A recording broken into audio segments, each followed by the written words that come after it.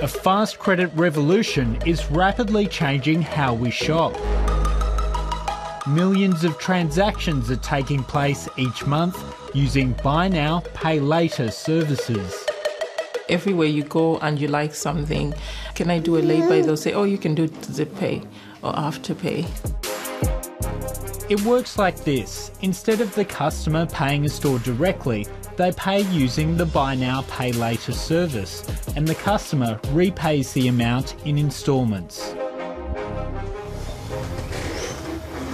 Single mother Lucy Calwilla has been a customer of one of the more prominent services, Zip Pay, for 4 years.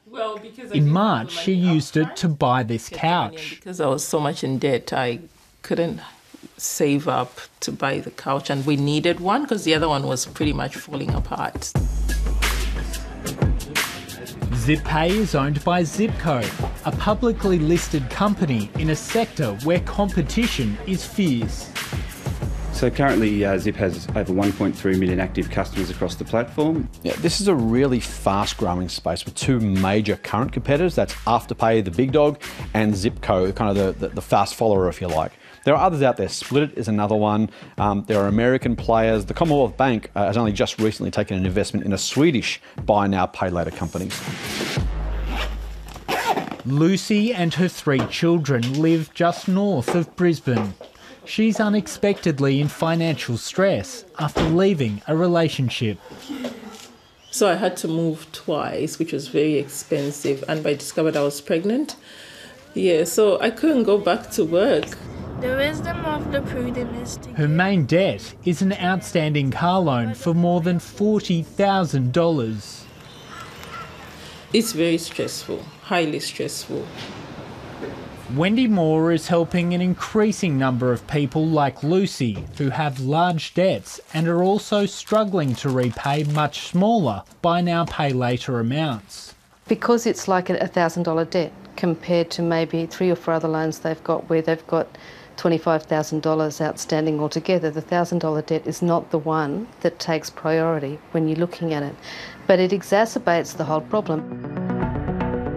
7:30 can reveal 253 complaints have been made about buy now, pay later companies to the Australian Financial Complaints Authority. The complaints were about unauthorised transactions, incorrect fees and credit ratings. Buy now, pay later encourages people to spend more than they have the capacity for, and because they aren't regulated, they aren't required to assess whether you can afford repayments. Lucy currently owes Zip Pay $965. Every month she repays $40, which includes a $6 account fee. But it's a struggle with her other debts. I'm a good customer, I make all my payments, so I think it doesn't really bother them as long as I'm making those payments. Zipco maintains they do identity and credit checks on customers. Are we going? But Zip Pay and other buy now, pay later providers are not subject to the National Credit Code, which means responsible lending obligations don't apply. We're looking at a customer's credit file, their credit score. We're also having a look at banking transactional information. 7:30 provided Zipco founder Peter Gray with specific details of Lucy Calwilla's case, including her written consent to discuss it. But he declined to answer specific questions. Yeah, so for privacy reasons, it's difficult to sort of comment on the specifics of any individual customer. We would encourage any customer who's experiencing financial hardship to identify themselves to Zip.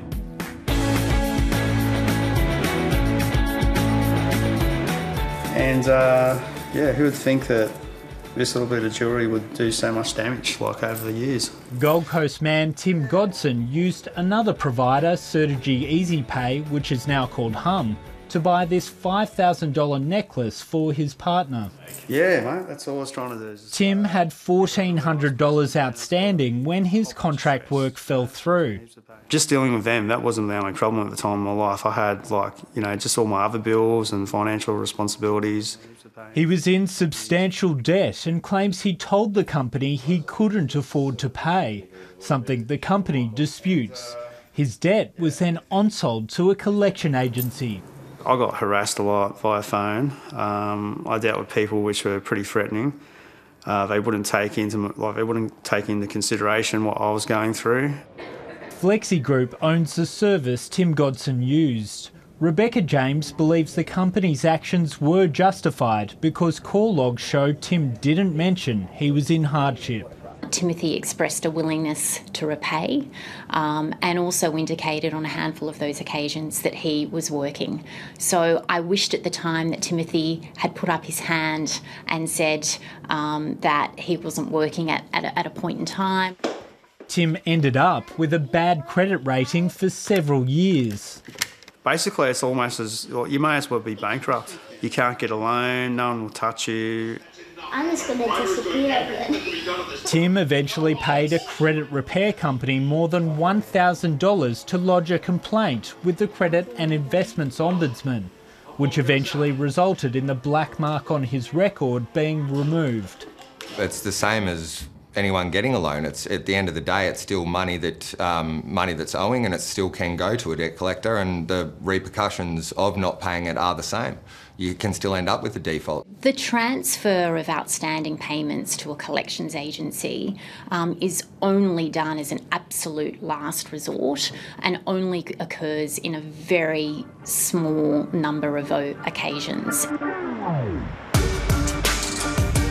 The corporate regulator ASIC says unpaid debt on buy now, pay later services sits at $900 million, and ASIC now has the power to intervene if it sees consumers being negatively affected. If we end up with some sort of economic shock, the individual consumer cost and frankly the economic impact is something we're just not prepared for. We don't know what that impact will be, but it's likely to exacerbate any downturn. Since publication of that submission... At a recent Senate inquiry last year, Gerard Brody called for responsible lending obligations under the National Code to be applied to the fast-growing sector. The Morrison government is still considering its response. That there should be required to have checks around affordability before providing a loan. There should be assistance that's provided for anyone in financial difficulty. Zipco only supports the National Code being applied to services offering customers more than $2,000, which would mean its Zip Pay brand is exempt. I think Zip supports further regulation for the sector as on the basis that it was industry specific, and this would involve verification of income. Definitely it should change, yeah. Because sometimes when you get a Zip Pay, it's too rich. It's too rich a loan to be given, and it's something that's not always sustainable.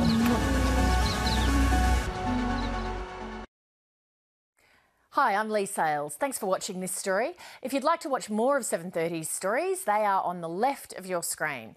And tap on the button below to subscribe and get the latest from ABC News.